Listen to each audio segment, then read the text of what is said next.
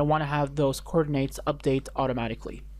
So what you want to do is go to Insert, Field, and here select from the field category here, select Objects, and select Object, and select this object type here, select this button, select the object that you want the coordinate of, and select Position from this list here.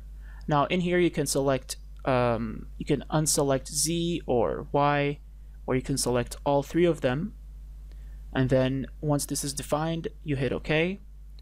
Insert the coordinate and you'll see that it's grayed, which means that it's a dynamic field.